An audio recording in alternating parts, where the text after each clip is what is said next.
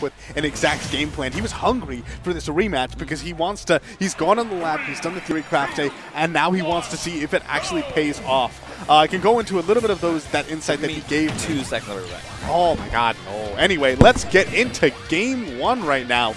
Ooh, LingLing being pretty patient. One thing that that Sinji said is he wants to stay grounded. Stay grounded, then also use the grab more, especially pivot grab to catch his landings. He had been looking at old M2K versus Armada, which is, of course, it's a different game, but apparently he was saying he gained some inspiration of how to deal with Peach and her landing aerials after watching that. So we might even see some melee-esque ways of outspacing the opponent here. That being said, last time around, oh, LingLing really actually had the answers. One thing is that Sinji now, I think they played like, I don't even know, 10 games on Town and City, for which Sinji said, this is not the stage for me. This is not a stage that's going to work out in this matchup. Okay. And LingLing, though, starting off really strong. They're kind of going for a war of attrition battle here, and I don't know, since LingLing's just working out. That is the Ling Sinji way, is the war of attrition.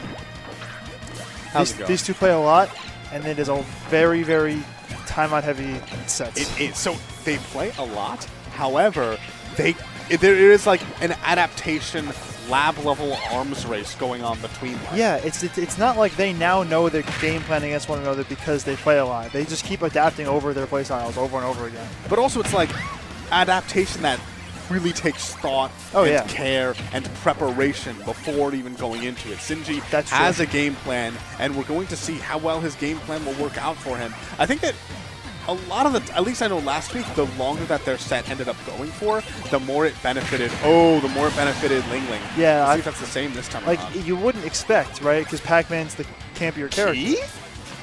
Yeah, I don't know. I'm surprised. That was a nice bait on the key. Oh, stage. Okay. Oh, that was so cool, actually. I do like that idea that he just went for, where like he knew that he had the key, and obviously Pac-Man wants key to hydrant. Like if a person goes up to hit the hydrant, so he weak hit naired the hydrant to like bait him to throw the key, and then went over it and punished him. That's really good stuff. Ooh, nice nair. Okay. Full stock up.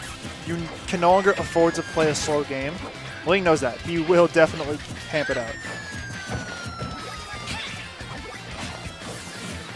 Honestly, camping it out with Sinji, it's weird because I thought he was got the hydrant damage.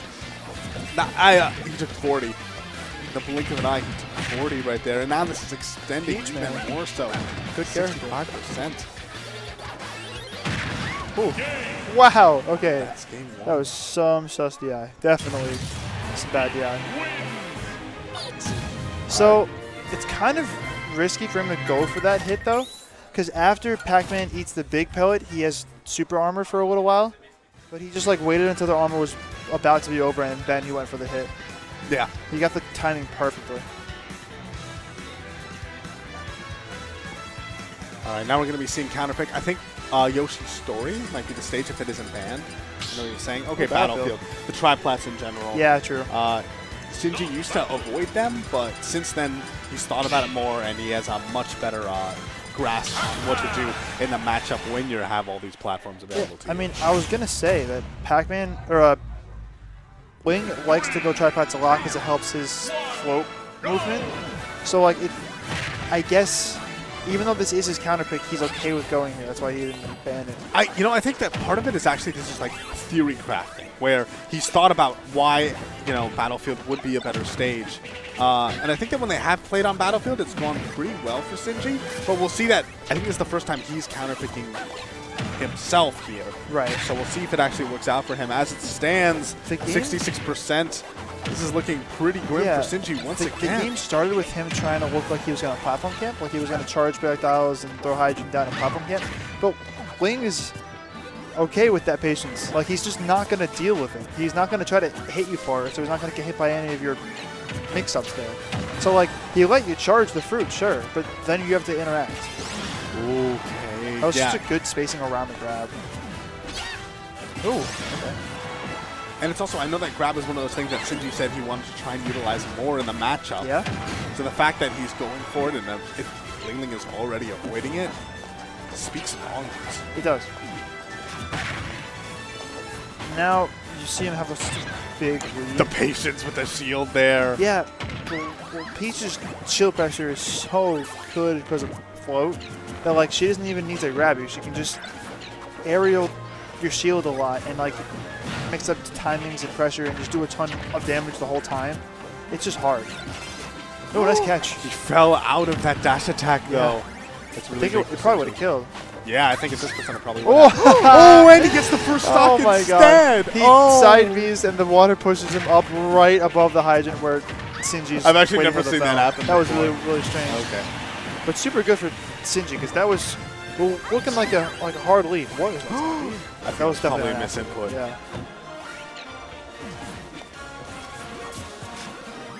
Like both these characters can they can either struggle to kill one another or they can get Bell off smash at 80 or Peach can just get like a off smash read at 80. Like they have options to kill each other very early. They do have options to kill, but the big thing about it is that it's really hard to connect a kill from neutral. Yeah, that if the opponent messes up just a tiny little bit, it's hard to convert that into an actual stop. Right. Like they have a really hard time killing one another. That's why it's so important. Like even though Ling tied it up, or now he's in the lead a little bit, but even though he tied it up past the side B water Bell F smash, it's still important that he got that hit because he was about to be trailing by a lot. Pac-Man doesn't die ever. Fat Boy, great recovery and just hard to hit, but he also doesn't kill that early. So you're in for the long haul. I'm surprised that when Sinji is like opting to shield above the hydrant, like on top of the hydrant, that Ling just doesn't just wail on the hydrant. Because that makes him, it forces him out of shield, and then the hydrant becomes a hitbox. Oh! Good grab attempt, but he's a little bit late on it. Yeah. Quick with the roll.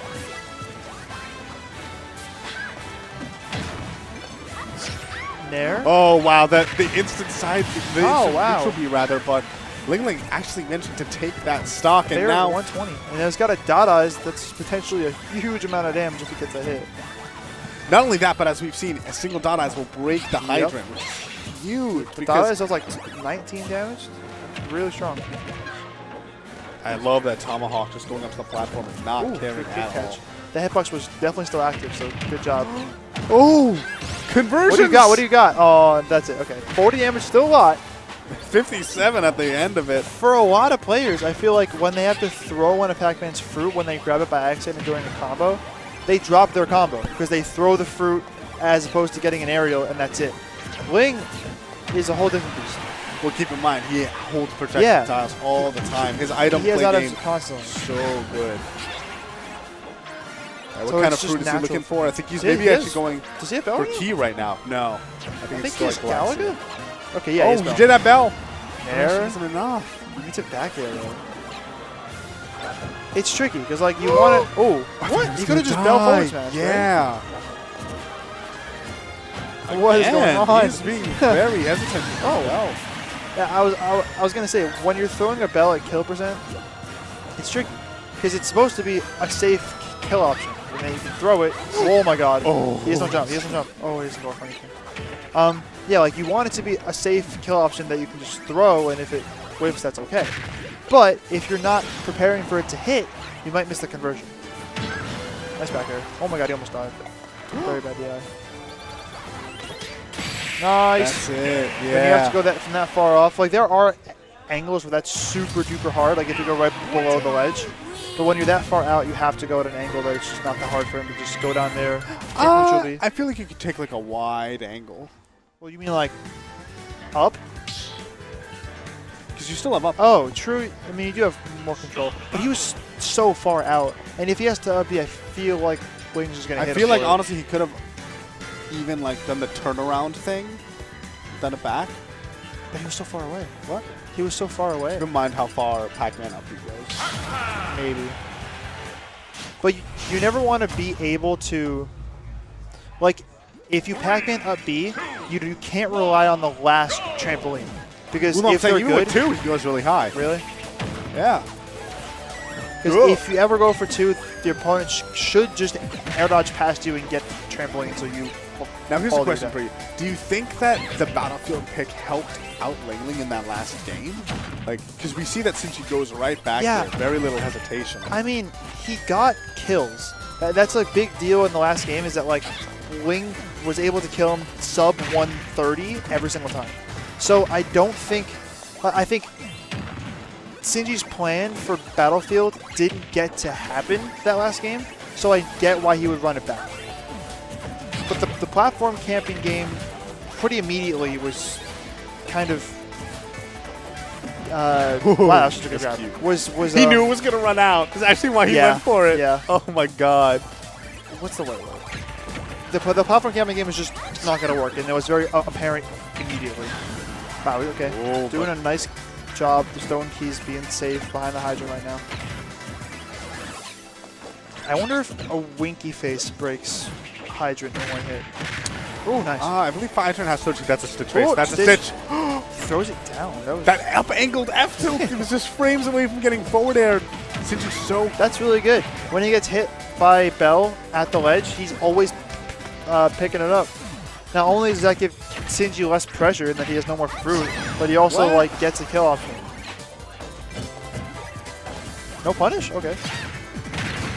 Neutral air from Pac-Man is harder to punish than you expect. He has one of the best nairs in the game. Frame 3, super big, lasts forever. What was that grab? That grab is so long. Not like distance-wise, just how long it lasts. It lasts, yeah. It seems that, all right, now we're starting to see. Oh my goodness. Woo! Oh, he missed it a little bit. I think it was good. Nice reversal, though. That was actually really good.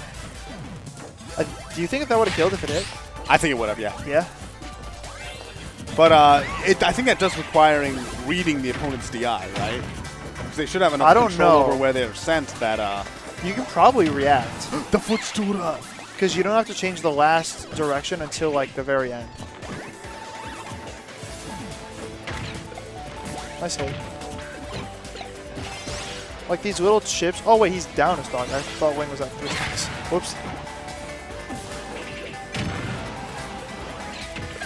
Although, I will say, Sinji in this game is looking much better. It feels like the game plan that he has been like crafting before the match finally working out for him now. But even still, he's at 122%, and he's not able to take out LingLing's stock yet. Yeah, he's getting hit by, like, most of this damage is turnip chip damage. His turnips each do, like, 13. So he's just he got hit by, like, 5 of those, and that's honestly been the majority of the damage so far. He is just... He has no invincibility. Wow. He has no ledge invincibility. Oh, that's why he jumps on. There was a really good jump on. Oh, my goodness! Just throw it! I'm so scared. Oh! Yep. What a great... Like, that's such a good... The patience great involved in patience, that. And also the recognition, because he only went for that bell then because he had just gone off stage, went back on, then went back off stage at higher percents. The way that the formula for how much ledge invincibility is based on your percents. The higher percent you have, the less invincibility you have, and the length of time off stage inversely. So if you've only been off stage for a split second and you're at 122, your invincibility is only going to last, like, honestly, a few frames. That's true. That's a good point. But he's just so scared of Bell. Like, you can't be scared of Bell. You have to respect it, but you can't be that afraid while you're trying to run away the whole time. Dash Dog will take it here. Nice forward smash. All right, and this is the sort of thing where now Sinji very comfortable in his position.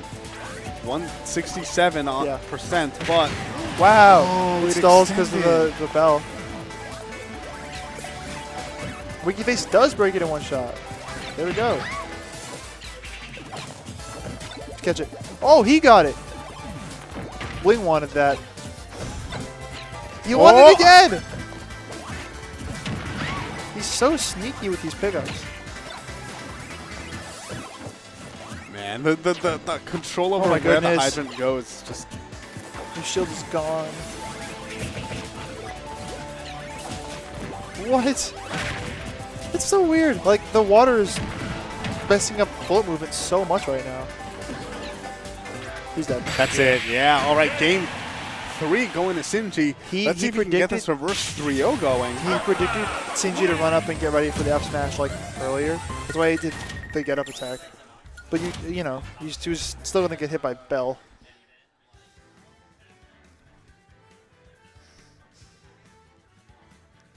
Yeah, I believe Town and City he's banning now. Yeah? I think so. He was telling me that that's what he wants to ban before going in. I know LingLing Scalos too.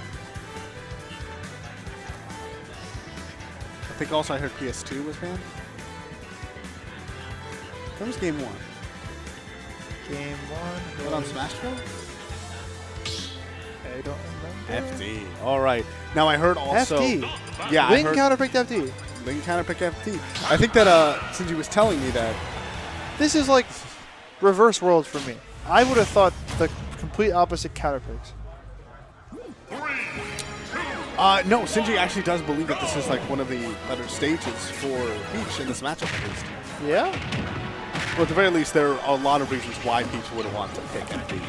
Also, we just saw Fair break the Hydrant in one shot, so I guess Fresh Fair breaks Hydrant. Yes, it absolutely does.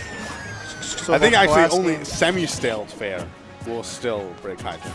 Well, we saw last game that he hit a Fair. Maybe he short helped the Fair, because there he full canceled it. Full cancel getting. It also might have been damage. like a very staled Fair. Right, yeah. Because I'm pretty sure, doesn't Fair do like 15%? Fair? I couldn't tell you that, actually. Okay. He jumps, he he doesn't jump. Oh, he still falls up. That's so good. Yeah, the fact that Peach can like burn her jump, but then still have this really powerful landing mix-up. Her landing is float. Her landing is so good. Like the option coverage of like what you have to do if he floats, if he jumps, or if he neutral air dodges are all so different. Is he dead? Nice, man. We'll give him something. He got the winky face. Yeah, okay. Yeah, so that's a free Hydrant kill. That's actually so helpful. Oh, the bait there from Nice LingLing. Hydrants. Yeah, he's not gonna get up into that for free. I can't believe he attacked away the bell. Yeah. He is not letting him pick up Bell after he hits his shield anymore.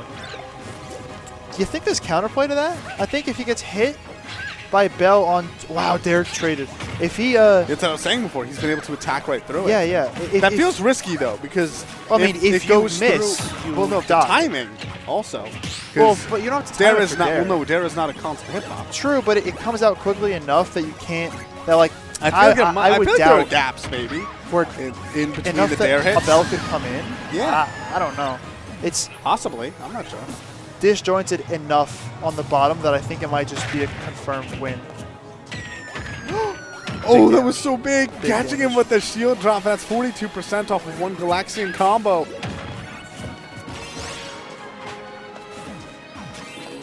Now, I remember the last time these two played, I think in set 1 of Grand Finals, Sinji was actually up 2-0. And then LingLing reverse 3-0'd him. And then I think he won the next 3. Like, he just won 6 games in a row. And so maybe that's actually sort of the reverse of what's going to happen here. Sinji was down 2-0, and this game right here at least is looking pretty good for him. And if he wins this game, I feel like he has a solid chance of taking the next one as well, because whatever adjustments he needed to make, it seems like they're actually really working out for him now. It's true. And the aggressive, he's staying in his face in a way that we haven't seen so far in this set. The war of attrition is just gone. They are brawling it out. I think if they're brawling, then Sinji wins. Yeah. I think Sinji actually kind of recognizing that. Going for a lot of these forward airs, a lot of these neutral airs. I'm assuming that that's why he went FD then. Because Ling has a better chance of, like, not interacting. Because it's harder to get it on him. So scary. You're looking down. Oh my gosh. He's so good. He throws Bell, and he's like, I dare you to pick this up. I know you can now, so do it. And then he aerials him for it every single time. It's so good. I'm pressure on him. Oh my god, he has no shield. Yeah, I remember actually last week, or like right after I saw the set between them, he said how he wants to play more aggressive against LingLing, and I think that's working out for him right now. Oh, that dash attack not enough. Do you think that when he gets hit by Bell on shield, because Sinji has always followed it up with an aerial or a dash attack, that he can just add a shield bear, like, and try to hit him for it? Possibly, although like when you have a Bell in your face, the risk involved in dropping but shield if you is pretty shield big. it, then the hitbox is gone. Yes, but if you mess up, then you could probably re-grab it, you know? And then throw it back at you? Yeah, like for instance, imagine if, you know, your bear whiffs, he is then in range to grab it up again and just throws it. But it's Peach Bear. Like, that's got super no like, full cancel bear, add a shield. That's, like, pretty hard to punish with anything. I don't know. It's just, because he keeps getting caught by this. Oh, he has a stage. Big stage. Ling's luck tonight has been... Yeah, it's not even the luck. It's just that big hit. Oh, no, that Stitch might have actually made the biggest difference. It's oh, another hit. He could have caught it again. I don't know why I didn't. Uh-oh. Oh, what the heck? He's alive. Wheel recovery. Oh, man. That's also really smiling. tilting when you have when he's been playing so well. Yeah, he's playing so slow and so well, and then he has this big lead that he like worked so hard for. Then he get hit by Stitch twice, and all of a sudden you're like, I what? think he got hit by Stitch 3 times. Nah, twice. That's it. Sucks. Yeah. Yeah, twice. See? Twice? Guys, he got hit by Stitch twice. That sucks. Yeah.